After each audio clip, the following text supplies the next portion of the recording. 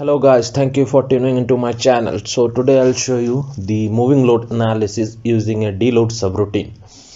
So over the screen, as you can see, the load is moving from right to left on the right hand side of the screen, and the displacement at midpoint I have plotted.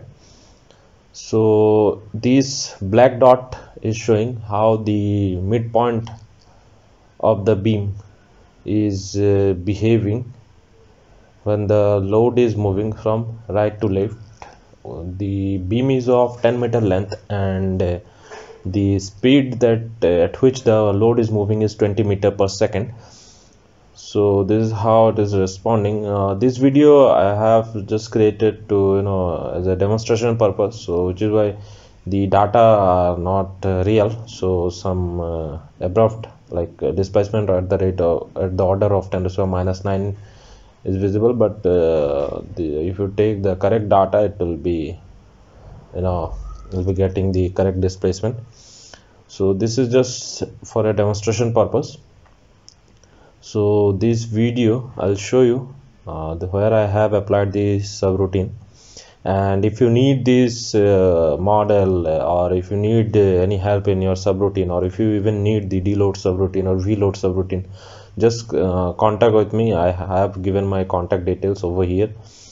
You can contact me through WhatsApp as well as email. So contact with me, we'll have a discussion if you need these things. And if you have any problem in Abaqus modeling or analysis, you can contact with me.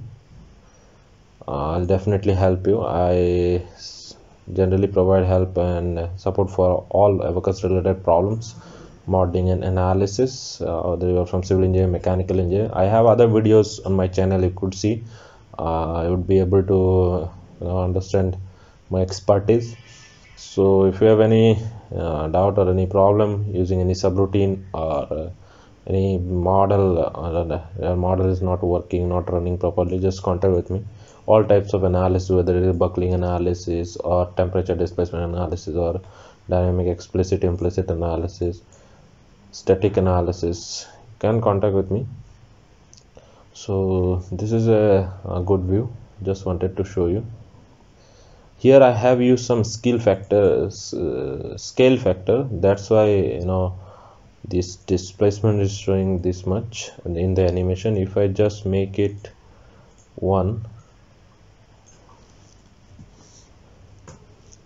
let me show you. See,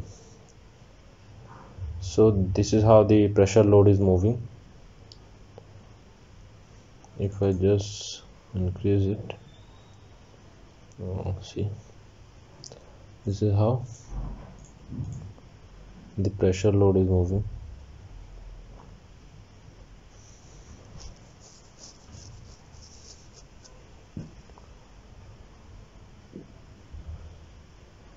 If I just check the top view,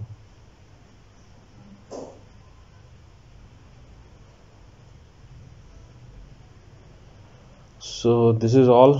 Let me show you where I have applied this subroutine. Go to DLOAD. Here the pressure is applied, and I have selected user defined.